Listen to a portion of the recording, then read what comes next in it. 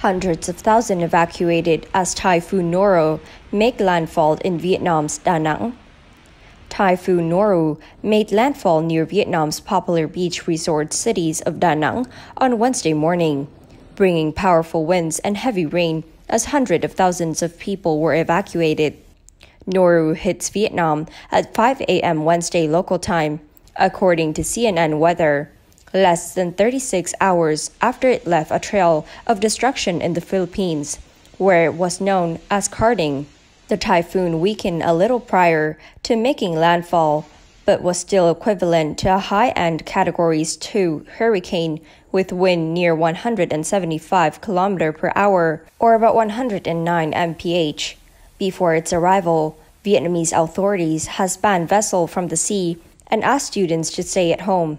It will continue to bring strong wind and surge along the coast near Da Nang, and is expected to weaken as it pushed inland over Southeast Asia, central Vietnam, southern Laos, and northern Thailand, face a risk of flood over the next 48 hours. More than 100,000 households with 400,000 people have been evacuated as of Tuesday, according to Vietnam News, the English newspaper run by state-run Vietnam News Agency. About 11,000 foreign tourists and 7,000 domestic visitors are staying in the city. The government also said localities had instructed nearly 58,000 boats with 300,000 laborers to move to safe shelters. Local authorities were asked on Tuesday to cancel unnecessary meetings to concentrate on storm prevention and control. According to Vietnam News, the English newspaper run by state-run Vietnam News Agency.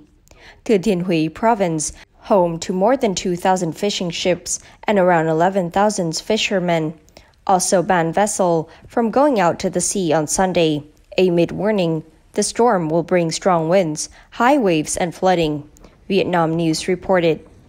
Vietnam's Prime Minister Phạm Minh Chính chaired an urgent meeting with officials on Tuesday from at least 8 provinces expected to be affected by the storm to discuss response effort, VNA reported.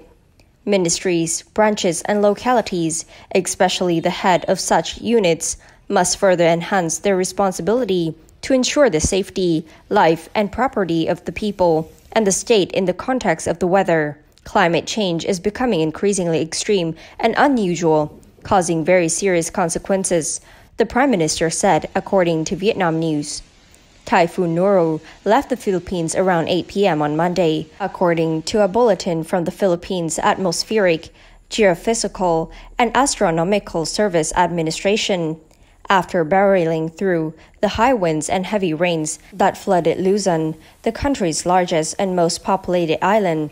8 people died in typhoon-related incidents, including 5 rescue workers, the National Disaster Risk Reduction and Management Council said on Tuesday. That's all for today. Thank you and goodbye.